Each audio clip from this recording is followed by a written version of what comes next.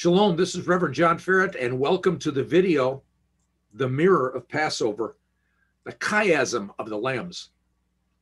I'm introducing this video in a special way, only for the simple reason that we actually did this video live at a church in the Apple Valley area, and we had issues with our camera at about 25 minutes. So at the end of 25 minutes in the video that we recorded there at the church, you're going to see me back again here in this Zoom video, and I will finish the lesson that way, only for the simple reason that we had issues with our camera. So let's begin. Let's begin the video of the Mirror of Passover. And what I want to do, just like in Jesus' day, I want to do a blessing. Because when Jesus was visiting the synagogue during the week and they were into Bible study, and some of you that were taking my class either in the Beit Sefer or the Beit Midrash, okay, the schools that they had in the synagogue, they always did a blessing to God, basically blessing God for His word. So I will do the Hebrew, and you'll repeat after me slowly, and then together as one body of believers in Yeshua, we will read it together in English. So please repeat after me. Baruch atah Adonai. Baruch atah Adonai. Eloheinu melech haolam. Eloheinu melech haolam. Asher bachar banu. Asher bachar banu. Mikol ha'amim. Veinatan lanu et Torato Veinevavim hatovim Veinatan lanu et habesora Mashiach Yeshua Veinatan lanu et habrit chadasha Baruch atah Adonai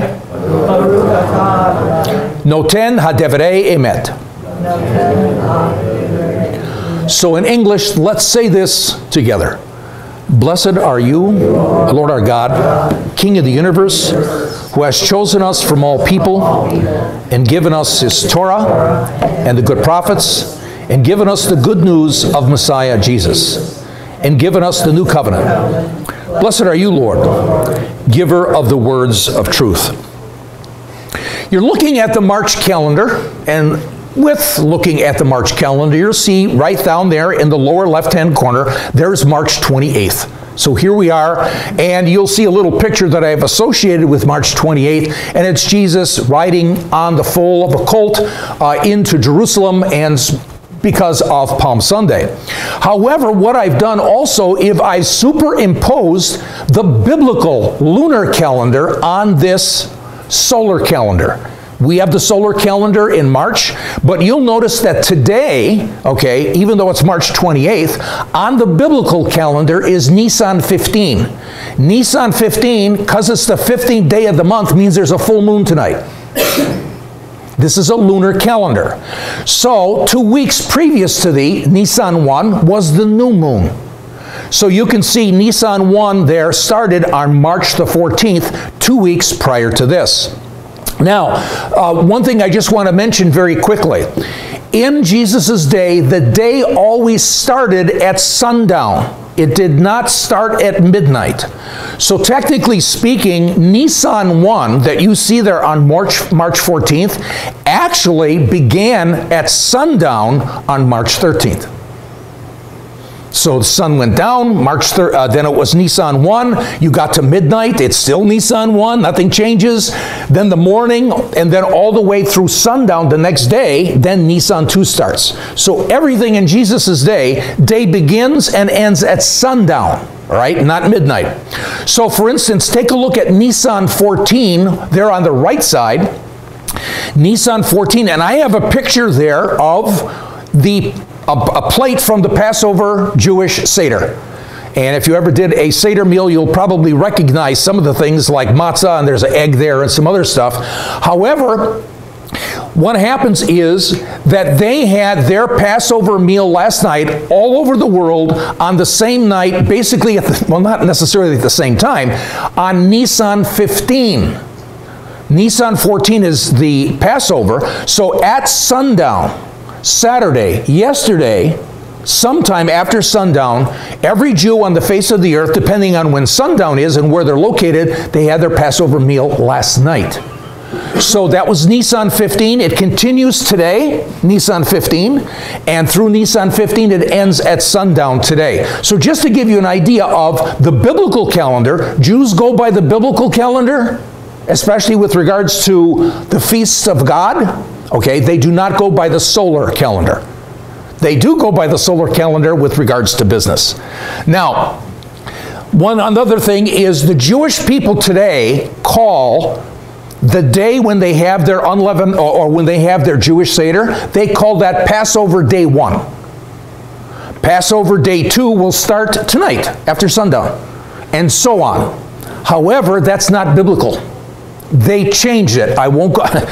Email me, okay, call me or whatever, and I'll glad to help you why they changed it. In Jesus' day, the day when they had their Passover meal was called the first day of unleavened bread. Okay, not Passover. Passover is always the day before. And that's biblical. Leviticus 23, you can go in there, and the 14th day of the month, okay, is Passover. The day that they have their Passover meal, okay, is going to be the 15th of the month on the lunar calendar. So today, the first day of unleavened bread is called Passover 1, and it really mixes Christians up, especially when they're trying to study this stuff. I remember when I first got involved in this, how confusing it could be. We're going to focus in on Jesus' day, all right? So today, even though it's Nisan 15, even though the Jewish people say it's Passover 1, sorry, they're wrong, okay? Passover 1, there is no Passover 1. There's the first day of unleavened bread 1. Okay, that's biblical. So just to give, but there's a reason for it. It makes sense. I don't want to go into it right now. So with all of this in mind, I have a bunch of questions. And we're going to take a look at some of those questions, and we want to see if there's a way of answering some of these questions. Now, you are looking at 6 days. Here are 6 typical days. The black line that goes up and down, the vertical black lines, are midnights. So for us, the day would start at midnight. The day ends at midnight, right? But not in Jesus' day. So we're looking at 6 days in the times of Jesus, and these orange lines are times of sunset. So now we know that for Jesus, the day ends at sunset and begins at sunset. So we're going to put down some lunar dates in here, according to the lunar calendar. And starting on the left, we see Nisan 13. Nisan 13 ends at sundown. Nisan 14 begins. And Nisan 14, from a biblical point of view, it's right in the Bible, is Passover. Nisan 14 starts at sundown, midnight goes through, the sun comes up, Nisan 14 continues, we get to the 9th hour, and we know what the 9th hour is. Jesus died at the 9th hour. We get to sundown on Nisan 14, and Nisan 15 begins. The first day of unleavened bread. And then so on. First day of unleavened bread ends at sundown, okay, not at midnight. And then the second day of unleavened bread, and there's 7 days of unleavened bread. Now, Jesus had his Last Supper on Passover. Unequivocally, that is absolutely true. The reason being is why we know it is the next day, as you just follow the events, we know that Jesus was crucified and the lambs were slaughtered for the Passover meal at the same time. Okay, so Jesus had his meal for us the evening before. But from the Jewish calendar, no, it's on the same day. He had his Last Supper on Passover, yes, the evening before. So the lambs were slain, and he is crucified and died and was buried before sundown. Sundown happens, and that's when the Jewish people would have had their Jewish Passover meal. It's called a Seder today. In Jesus' day, it was probably not called a Seder. Like I said, that's one of those questions he'd say, what does Seder mean? Email me, okay? There's just too much here. Now, Jesus makes a fascinating statement. No, but the thing is that Jesus is God, and he says something very fascinating. And he said, I will be in the ground for 3 days and 3 nights. Yes? So here's the 3 nights. We know that therefore on Nisan 14 in the afternoon, he was crucified, he was put in the ground. So therefore 3 nights pass, and all of a sudden we come to Resurrection Sunday. Right? Now isn't that interesting? Because if this is true, and Jesus meant what he said, he never died on Friday. Now that's tradition. Are you with me? So when you have your Good Friday service, what you probably need to understand is he probably did not die on Friday.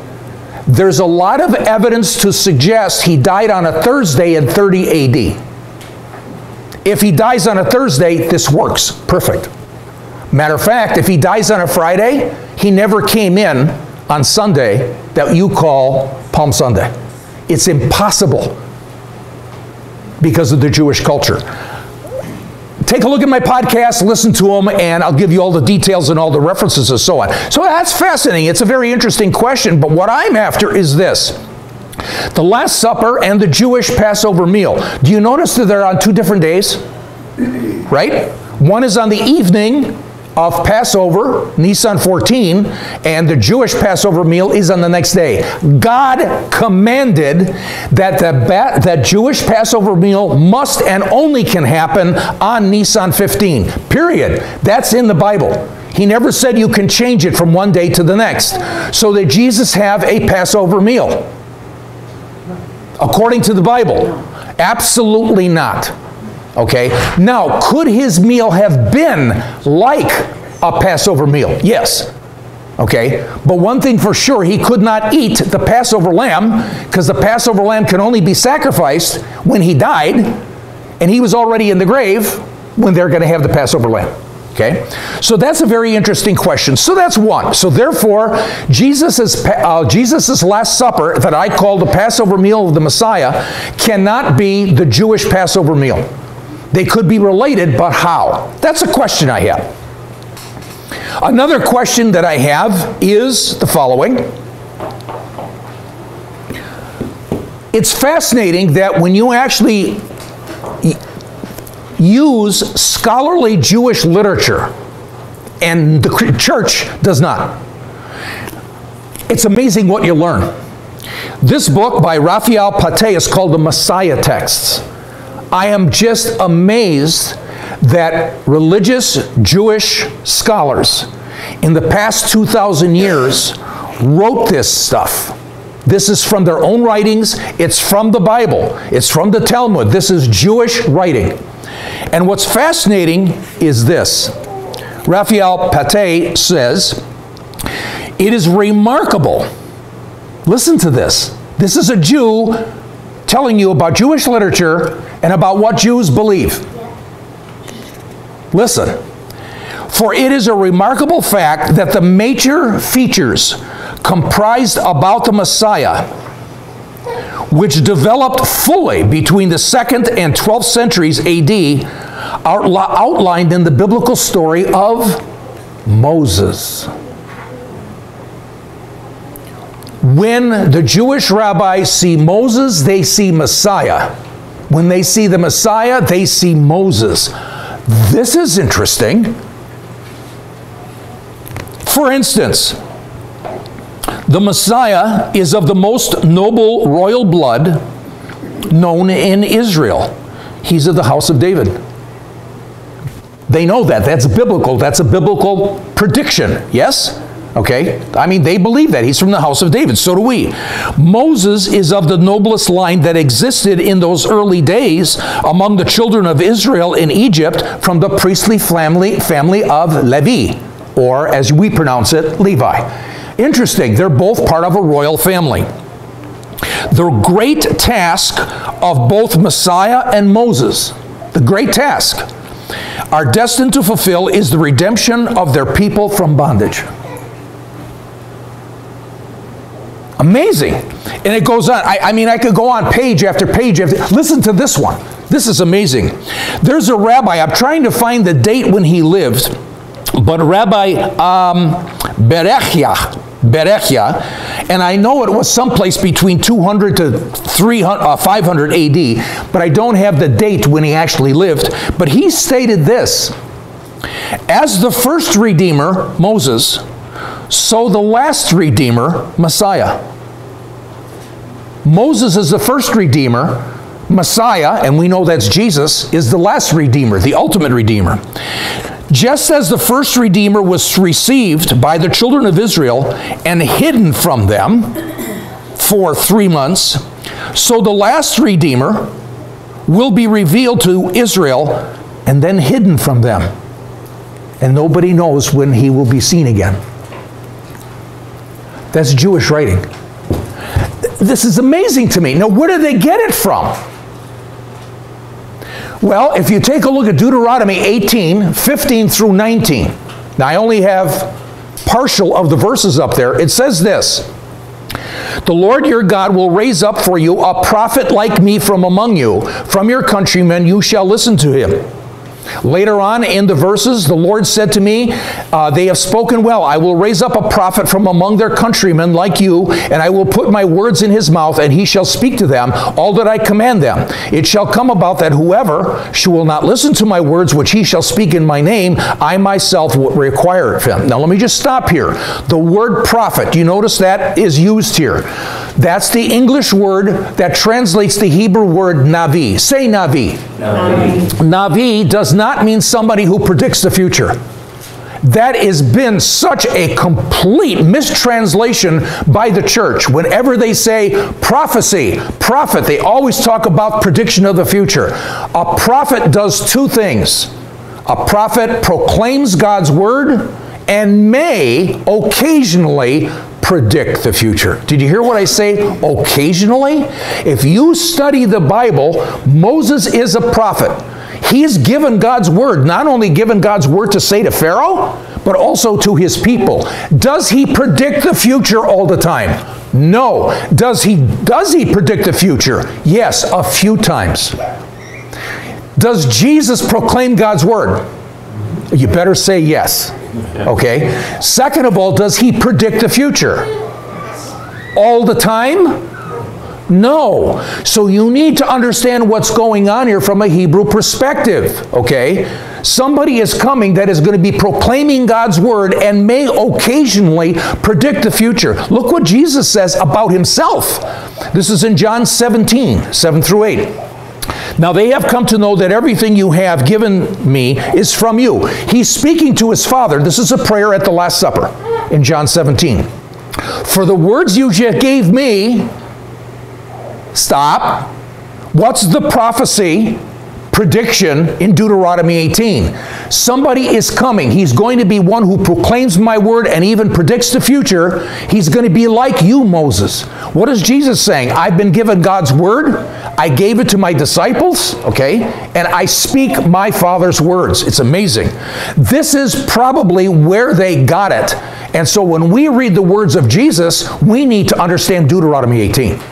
If you don't understand Deuteronomy 18, and you're not Jewish, and you don't live 2,000 years ago, you don't get it. This is what a Bible historian does. I really want to get into that stuff. So, it's fascinating. Take a look at this picture. I found this on the internet. I do have the credits here. This is not my picture. However, we see Moses on the left side and Jesus on the right side, yes? This comes from this idea. I mean, Jewish literature for 2,000 years and longer? Okay, talking about the connection between Moses and Messiah. So with regards to Moses and Messiah, we see on the left side in the top, Moses is sent by the Lord, given what to say. Jesus is sent by the Lord, given what to say. I'm not giving you the Bible verses. You want the Bible verses? I challenge you to two things. One, find them yourself, because everything I'm doing is quoting the Bible. Number two, if you don't want to do that, email me and I'll give you the Bible verses. Like I said, we'd be here all afternoon if I was doing all of that. And we notice that with Moses, there's blood on wood. Yes? And with Jesus, there's blood on wood. One happens to be doorposts, one happens to be a cross. Interesting. They're both connected somehow. Okay, God says to Moses, you're going to be like God to Pharaoh. Jesus is God to the nations. Another interesting connection. Another connection is the fact that with regards to Moses, he brings to the people to the mountain of God, Sinai. Yes? However, Jerusalem becomes the mountain of God in Isaiah. You have to read the verses in Isaiah. The mountain of God changes position. It now becomes Jerusalem, and we know that at the mountain of God we see God's glory. At the mountain of God in Jerusalem we see God's glory. Who's God's glory? Jesus. We saw him at Jerusalem. On top of that, there's a new covenant given at Sinai, and there's a new covenant given at the mountain of God in Jerusalem. Interesting comparisons and questions. Why? Okay. Here's a third question that I have that comes out of all of this. What's fascinating to me is when we go into the Bible, many people like to say that Jesus is the Passover Lamb. The Passover Lamb and Jesus are one and the same. Where do they get it from? Well, in the Amplified Bible, I'm giving you the quotation from 1 Corinthians 5:7. That's the only place in the Bible, the only place where your Bible might say that Jesus is the Passover Lamb. In the Amplified Bible, it says, "Purge, clean out the old leaven, that you may be fresh, new dough, still uncontaminated as you are. For Christ our Passover." Now notice the word lamb. It's in square brackets. Now, if you know anything about the scholarly work called the Amplified Bible, if a word is in square brackets, it's not in the original Greek. It's not there. People assumed that because Jesus is the Passover, he's got to be the Passover Lamb. No, the Bible doesn't say that. However, there is the complete Jewish Bible. Get rid of the old chametz, which is the leaven, so that you can be a new batch of dough, because in reality you are unleavened. For our Pesach lamb, Pesach is Passover in Hebrew, Pesach lamb, the Messiah, has been sacrificed. The complete Jewish Bible is wrong, because it put the word lamb in there, and it is not in the original Greek. Sorry, he's wrong. The ESV Study Bible, or the ESV Bible. I have 3 copies of the ESV Bible. Do I use it? Yes. What is my main Bible that I use? The NASB. I'll show you why in a second. The ESV says, cleanse out the old leaven, etc., because Christ is our Passover Lamb. Wrong. It's not in the original Greek.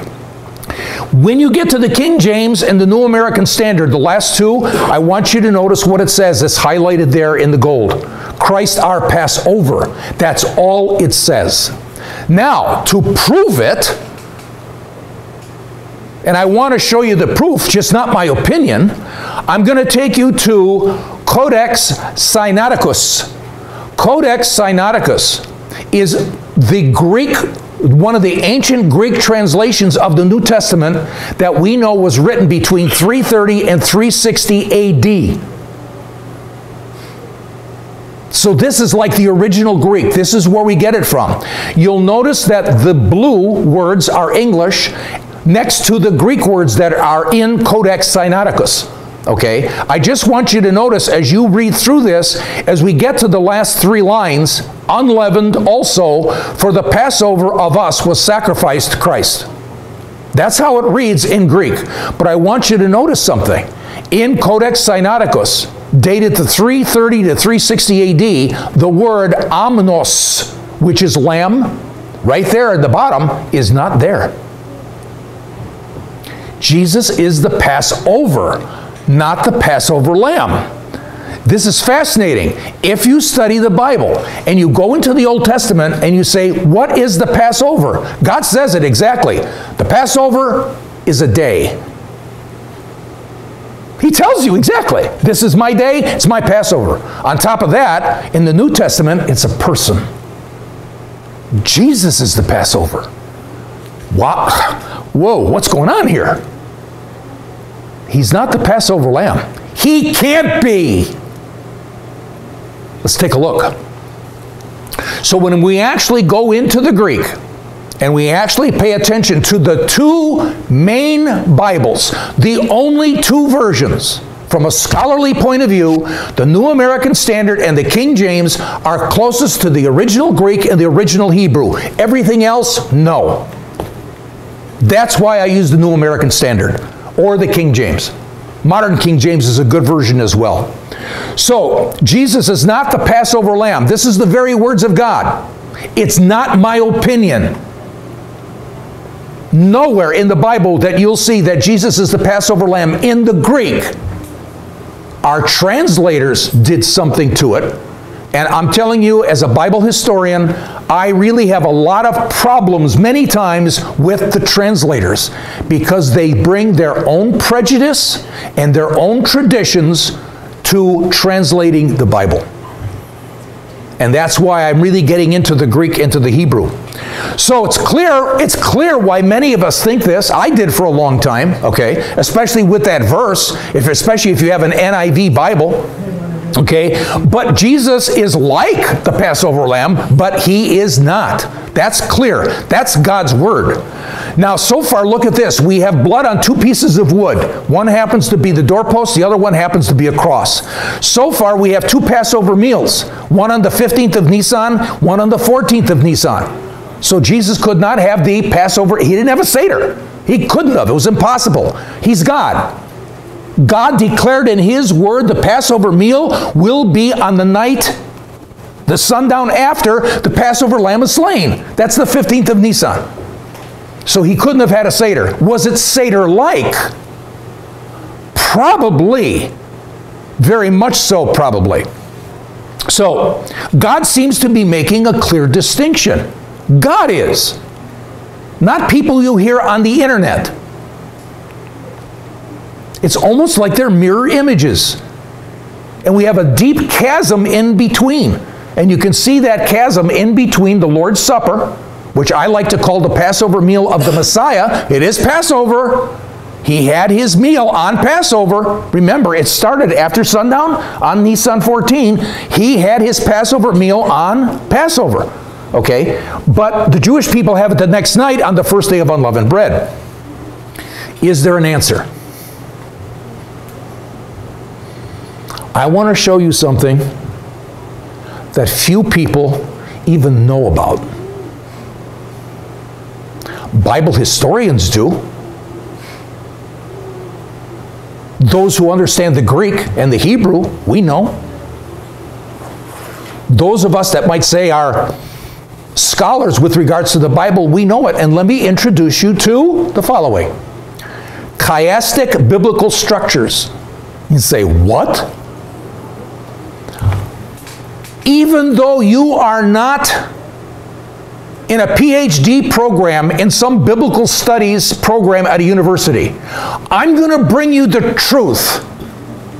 I respect your intelligence. I respect your desire to know the truth. Are you with me? So I'm going to give you complex topics. You need to see this. This is God's word. Wait till you, they're all over the Bible. And nobody teaches this. Again, there's the website. Email me, I'll get you the website. We just have to go on. I want to explain this so we can get into it. What is a chiasm? It sounds like something you have after a bad dinner. Okay, yeah, I went to this Chinese restaurant and oh man, I ate and I had a chiasm that you wouldn't believe, okay?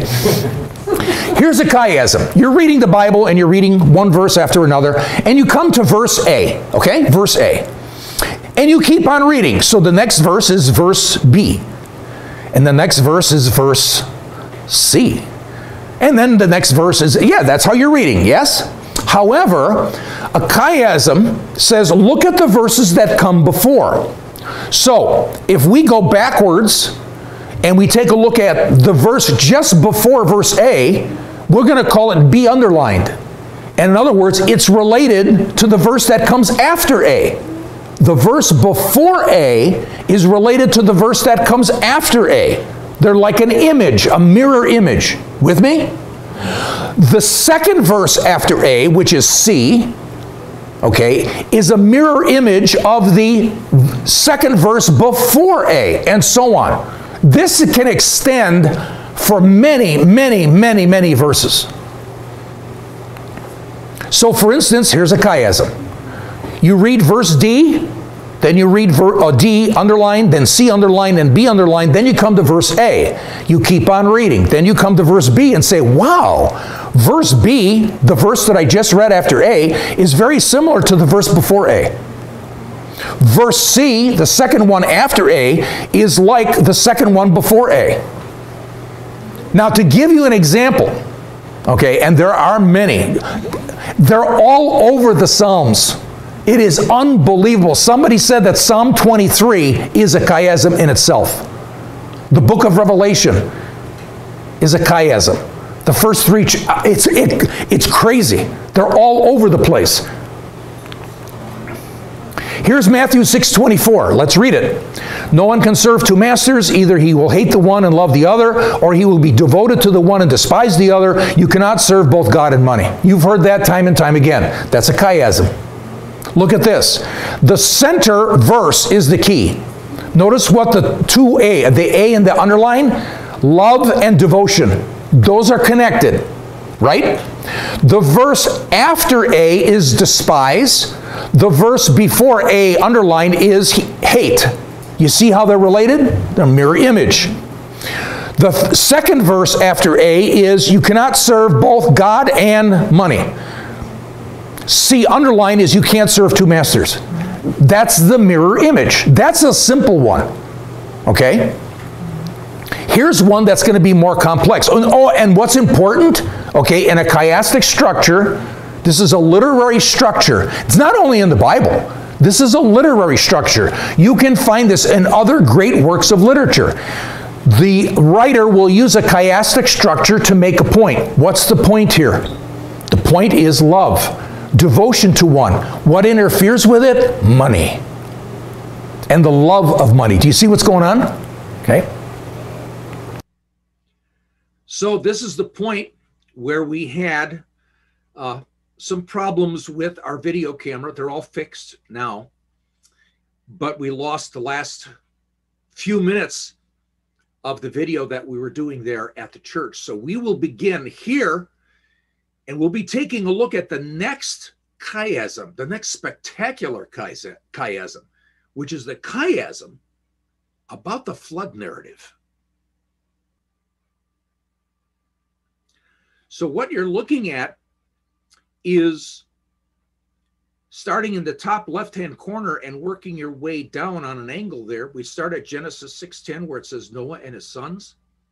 B is all life on earth, Genesis 6:13, the first part of verse 13. That's why it says 13a. And then curse on the earth, which is the second part of Genesis 6:13, all the way down, as you can see, the waters increase in Genesis 7:17 through 20. Then we jump to the top right where it says water decrease. We're continuing Genesis 8:13 through 14, and then exiting the ark, Genesis 8:15 through 19, and so on until we finally get down to Noah and his sons, where it says Genesis 9:18 through 19. This is an amazing chiasm. Again, associating the last verse or the first verse that we're reading. There is a middle verse, and we've got to take a look for that one. It's someplace in between waters increase and waters decrease. And so we're taking a look at verse A, and that verse A is related to Noah and his sons in Genesis 19:18. So Genesis 6:10 related to Genesis 9:18, where it's talking about Noah and his sons. So these verses are a mirror of each other in the chiasm. Then the next one, all life on earth, Genesis 6:13, the first part, A, and we get down to all life on earth, Genesis 9:16. And again, we have this mirror image as we're getting closer and closer to the middle of the chiasm. We've got the curse on earth there in Genesis 6:13b, which is the second half of verse 13. And then we have the blessing on earth. So we have a curse and we have a blessing. Those are related. Curse and blessing are not equal to each other, but we have to realize that these verses are related. Something is happening to the earth. The next one is the flood is announced in Genesis 6:7. However, in Genesis 9:11, no flood for the future. So a flood is announced for the present, but there will be no flood for the future. And we keep on going. And indeed, we find that we indeed have a chiasm. And the question would be, once we take a look at the chiasm, what is the verse in the middle? That's the important piece. And when we take a look at the verse in the middle in the Genesis flood narrative, it's Genesis 8:1, and God remembered Noah. What I find fascinating about that, it is a statement of God's love, of God's grace, of God's compassion in the midst of the terrible flood that he brought upon the earth. Amazing. So we take a look at the mirror reflection of the lambs. And what's interesting is there seems to be a chiasm of the lambs. We already have talked about the fact that Jesus cannot be biblically the Passover Lamb. He is the Lamb of God. Quite definitely, the Bible declares that Jesus is the Lamb of God, and there is the Passover Lamb. Now let's take a look at that. Let's take a look at the two lambs. And let's take a look at a fascinating chiasm. So when we take a look at the Passover Lamb, we're talking about a political deliverance, a social deliverance, in the sense that Israel is delivered out of bondage of Egypt. They enter a new covenant with God at Sinai, and they become the nation of Israel, where we would say through the Lamb of God, we are delivered from the bondage of sin. And our, you might say, freedom is to be established as God's people free from sin. Now, we're going to return to Passover.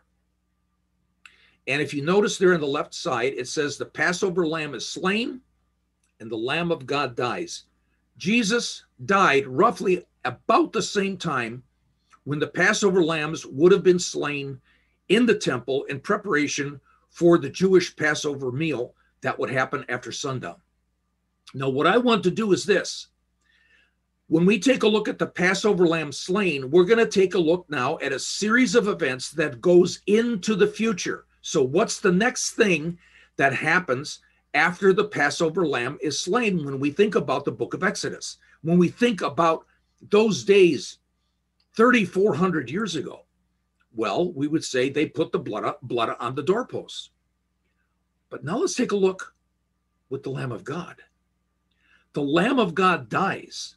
However, in order for Jesus's blood to be on the wood of the cross, he was bleeding prior to his death. This is amazing. In order to get blood on the doorpost, the Passover lamb needs to be dead. In order to get Jesus's blood on the cross, he needs to be alive on the cross. So in the upper part, the Passover lamb is slain. The next event that happens is blood is put on the doorpost. But when we take a look at the Lamb of God and his death, what happened just before that is his blood was on the cross. So the Passover lamb is slain. Blood is put on the doorpost. And the next thing that happens is God talks about a night of watching. Now, this is relatively either before or after the Passover meal, but indeed, it's one of the events that would almost happen simultaneously. God was declaring that this is a night of watching. For Jesus, it was a night of watching. We remember this in Matthew 26:38. He's at the Gethsemane. He is at the olive press. We call it Gethsemane, Gethsemane, the olive press. And he tells the apostles, why can't you, or his disciples, why can't you watch with me? It was a night of watching. Going back to the Passover lamb is slain. The blood is put on the doorpost. It's a night of watching. And the next thing that happens is they have their Passover meal. For Jesus, the Lamb of God dies. Prior to that, his blood is on the cross. Prior to that, it's the night of watching. And prior to that was his Passover meal of the Messiah, which happened on Passover. These are mirror images of each other. One is going forward in time. The other one is going back in time. And we're meeting at the death of the Lamb of God. So what's the next event for Israel?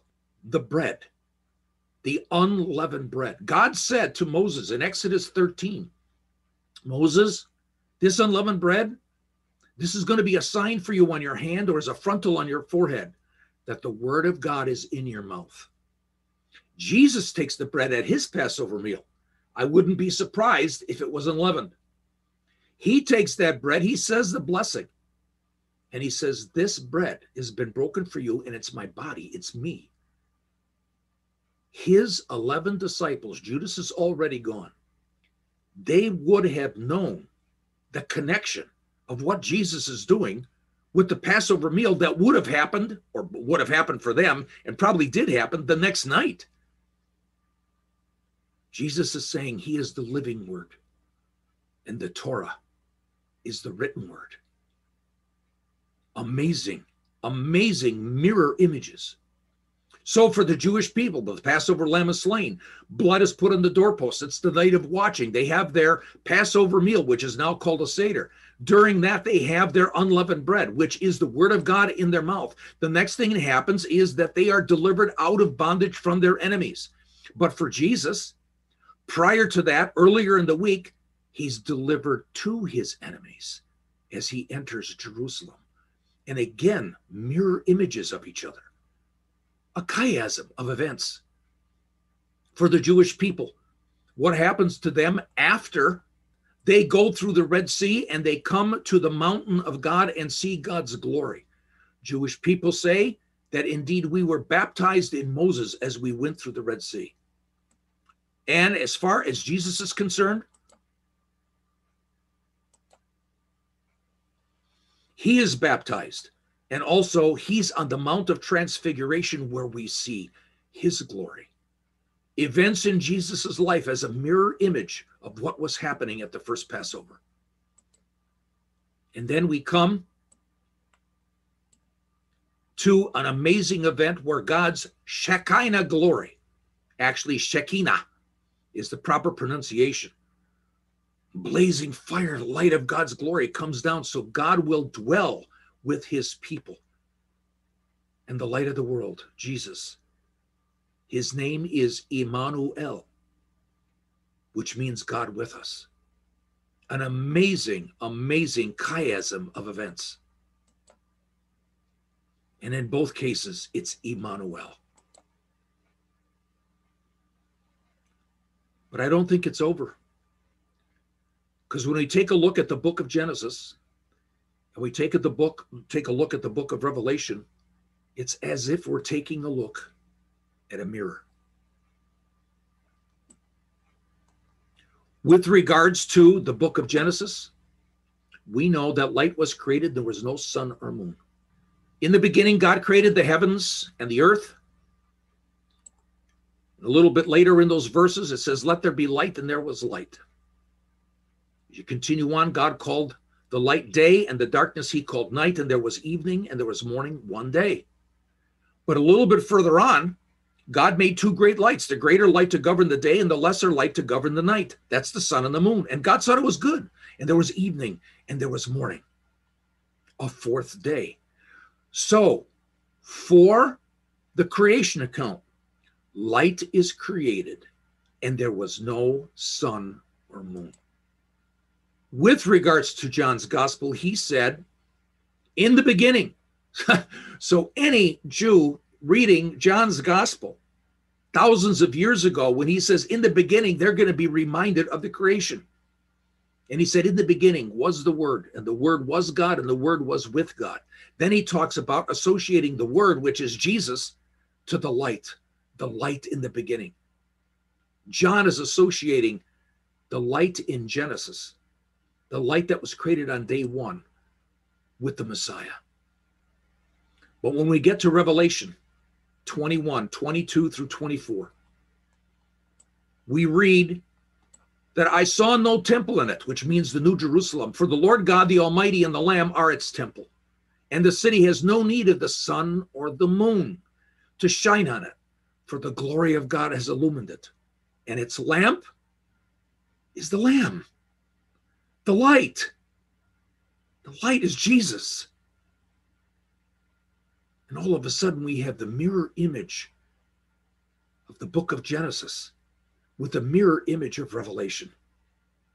John saying that light in Genesis chapter 1, the light created on day 1 is like the light of Messiah. And in Revelation 22, he's inspired to say that indeed the New Jerusalem, where we're all going to be with Yeshua, with Jesus, that it's going to be lit with no need of the sun or the moon, with the light of Messiah. An amazing, amazing connection.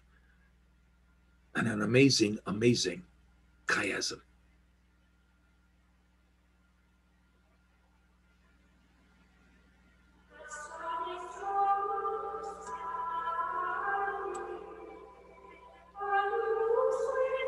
So 2 lambs, the Lamb of God and the Passover Lamb.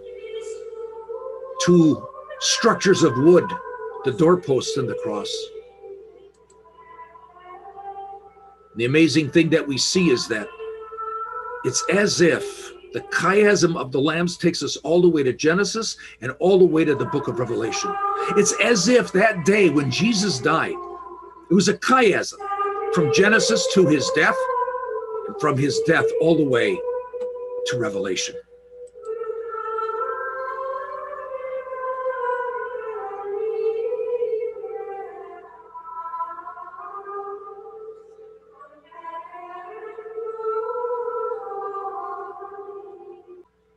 So I wish you Hag Pesach Semech Ve'et Hayom Shalom Lekum. Happy Passover and the day of his rising.